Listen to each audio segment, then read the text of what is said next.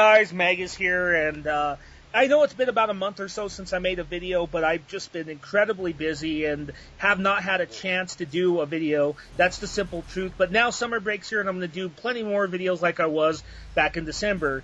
And we're going to start this off with a bang. We're going to talk about comic book movies, and I got a guest here, my good friend Whity. Yes, I'm here. Whitey the reviewer, and we're going to be talking about comic book movies. We'll talk about our thoughts on the Avengers, and then we're going to talk about the next two films and even stuff coming out next year, like the Superman film and stuff. Yes. So, the Avengers. How Amazing. about that Avengers film? It was just, if you want to say, it was fairly amazing. Fairly amazing. Fairly amazing. It was, I've been a huge fan of most of those characters for a long time, reading their comics, and seeing them slowly come on screen was amazing, but nothing like seeing them all on screen at once. And it, just everything I could have wanted in an Avengers movie is in that movie. Oh, it's a fantastic film. I think one of the things they did wisely was, what could have killed this film? Is if they went sort of an X-Men route, where they explained all the origins in the scene in the film. Instead, each character had their film. Yes, exactly. And explained all the backstories, and you don't need to worry about all that. Yeah, it's like, you didn't see the last movies, well, it's kind of too bad, but we'll give you like a little indication of what each one does in the beginning, but we're not going to really go over the things. You got to go watch those movies for themselves already. Right, and that's when he comes into the movie later on, and then later on they have that kind of fight scene between the three of them, and then they're all just, in the crater, and they're lying there, and it's kind of like the homage to Marvel's Big Three. Oh, yes. Yes, that was awesome. I like that scene, and then, I took my son to see it, and he liked when Hulk punched Thor. Oh, that was hysterical. And then there's another scene where, Hulk, where Hulk beats the shit out of Loki. Yeah, definitely, probably the most infamous scene in the movie, and it seems to be everybody's favorite. It's definitely one of the funniest moments for me. But yeah, just all the action scenes they were over the top awesome.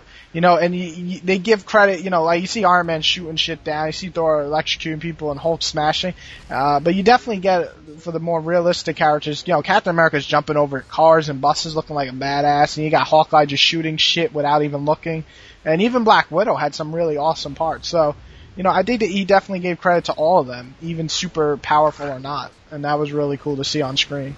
He did. My main thing with Amazing Spider-Man is I feel like this is a really good idea. People, I understand from, like, I guess a movie point of view, it's a reboot. I guess movie point of view, it's annoying to see a lot of series get rebooted. But as a comic fan I'm sure you feel the same, every, 20 issues we get new writers. So every 20 issues, the character feels totally different. It may feel similar, but just the way he talks and acts is going to be different.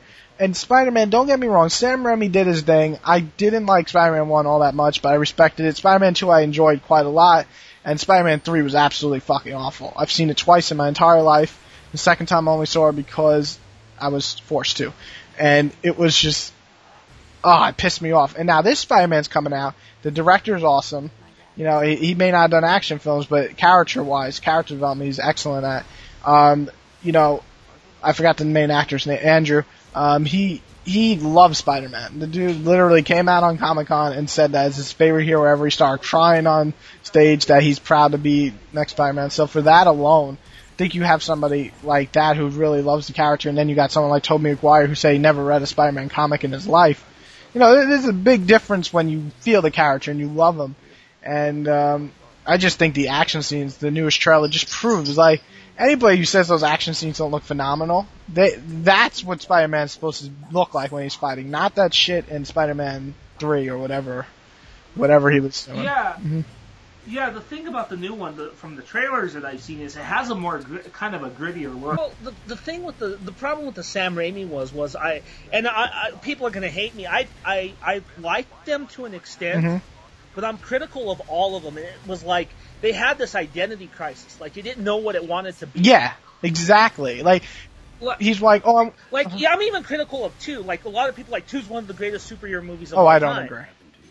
And I agree with you, because like there were scenes in like the scene where Dr. Octopus, where he tried to make, you know, when the tentacles get connected to him, and they, you know, they start killing everybody and stuff, like a horror movie. I'm like, is that really necessary? That like detracted from what? Yeah, because mostly the film's lighthearted, and you having that scene. Now, don't get me wrong, Spider-Man 2 has like some amazing scenes. That train scene, just the whole fight was awesome, and you know, the building, all the fight scenes were really good in Spider-Man 2. The other thing is, you got like an all-star cast in this movie. So I'm trying to understand what the fuck anybody could actually look down on. I think it looks good. It may not be as good as Dark Knight, but I'm pretty sure it's going to be pretty badass. Yeah, that's going to be a tricky one. You know, I'm going to have to go in this not expecting it to be. Yeah. The Dark Knights. I don't know. That film's just amazing. Yeah, and it's just so well crafted and entertaining. Like, I've literally seen that shit like 20 times, and it's just such a good, just a well made film. It's basically one of the best comic book superhero movies in my opinion. Next to I haven't seen anything. I think you know, it has a pretty good cast. You know, Kevin Costner is his dad. You know, what's his fucking face? I can't believe I forgot this motherfucker's name. The dude from Gladiator. the main actor. Yeah, Russell Crowe. Russell Crowe. Yeah, he plays Jor-El, Superman's biological father. Oh, that's awesome. Now, when does this take place? Is this going to be anything of the old Supermans, or is it its own thing? It's its own thing. In fact, Lex Luthor's not even in the film. Very cool. Because, damn, that dude's been in too many. Yeah, they don't use any other Superman villains. Yeah, and it's funny.